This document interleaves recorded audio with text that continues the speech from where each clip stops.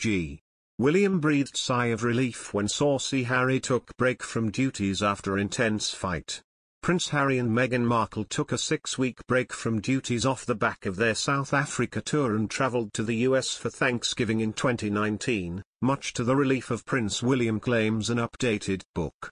Prince William breathed a sigh of relief when Prince Harry and Meghan Markle decided to take a 6-week break from royal duties in 2019, an updated book has claimed.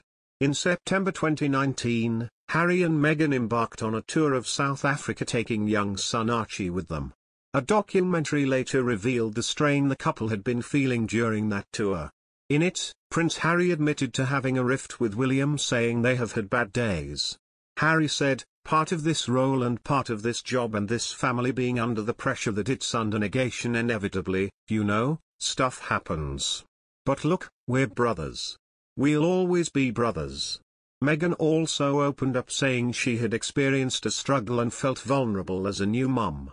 At the time, a royal source said senior royals were concerned for the couple. Weeks later, the pair decided to take a short break from duties, and according to an updated version of the unauthorized biography Meghan, a Hollywood princess, it was much to the relief of William and others at the palace, writes author Andrew Morton. He says, like many others, Prince William breathed a sigh of relief when Harry and Meghan announced that they were stepping back from royal duties for 6 weeks or so and spending Thanksgiving and Christmas in North America. The couple ended up in a remote luxury mansion on Vancouver Island loaned to them by a patriotic Canadian businessman. Palace aides, who had been urging the couple to slow down, were pleased to see them take a breath. As one member of the household told journalist Victoria Ward, "We were saying to her, wow, this is not what a maternity break looks like, you need to slow down." Another team member was even more blunt, "I told her last week to please just turn your brain off. Enjoy Thanksgiving. Focus on cooking some pies." After spending Thanksgiving in the United States with Meghan's mother, Doria Ragland, the royals have since traveled to Canada, where they are celebrating Christmas. However, just months after the break, it was announced that Meghan and Harry would be stepping down as senior royals and leaving the UK for the US. Meanwhile, in new royal drama, Prince William and Prince Harry are seen clashing over Meghan Markle's horrific racist bullying.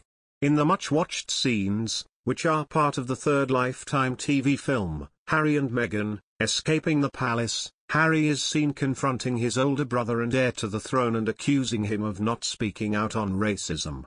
The two royals can be seen arguing in the gardens of Kensington Palace, with William telling his younger brother, "What causes problems isn't colour, it's culture." Meghan an American. She acts more like a celebrity than a royal. Harry goes furious and responds aggressively, "You need to bloody well make a statement with me decrying racism. As future king, you need to push on this horrific bullying." At one point, according to a media outlet, Kate's husband appears discussing Harry's son Archie's skin color, telling his brother, "For the last time I agree diversity in the family is a good thing." British actor Jordan Dean and American actress Sydney Morton are portraying the roles of the Duke and Duchess of Sussex in new royal drama Harry and Meghan, Escaping the Palace. Since their move to California, the couple has been unable to make many public appearances due to the COVID-19 pandemic and the birth of their daughter Lilibet. However, last month, they made a series of appearances around New York and met with political figures, including the New York Mayor Bill de Blasio and the U.S. Ambassador to the UN Linda Thomas Greenfield.